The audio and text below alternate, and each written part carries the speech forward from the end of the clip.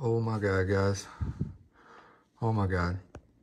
I just beat my record by 9 grams with one of my most prized knives in my collection.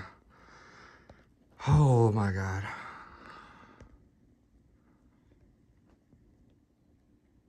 What a perfect knife for this to happen with.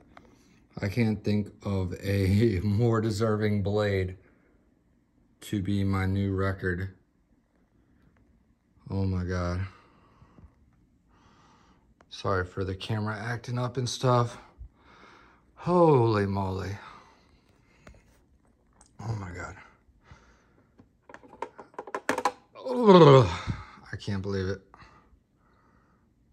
See if I can get a good view. In my living room, guys, so the lighting is pretty crappy. And my camera is spazzing out. And I am shaking. So none of the above are helping the situation.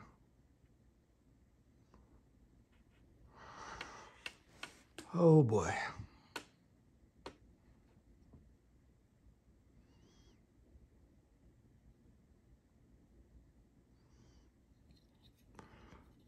All right, I'm gonna let my nerves calm down and then get set up in my room where my camera will be mounted and steady, and hopefully better lighting and everything. And we'll see if I can get this same test score 2 times in a row, you know, to completely validate it. But yeah, the first score, hold on. Oh.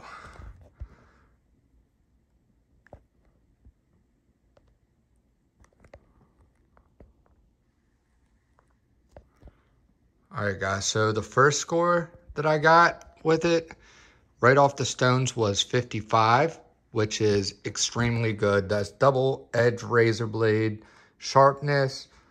And then I stropped on this basswood right here, has 1 micron Gunny Juice on it. I did, you know, a couple passes on that. Then I went to this, what is it? It's one of the strops that River's Edge Cutlery sent me to check out and test. Sydney Strop Co. Made in Australia. This one is cowhide, handheld little strop. Love this. This is probably my favorite out of all the ones that they sent me. This one is just cowhide or cow leather. And yeah, I really love how I can hold this. Really comfortable to hold and maneuver. And then also, you can sit on the table and it gives you some height up off the table. So tons of maneuverability. Yeah, that. It's very versatile. Excellent design.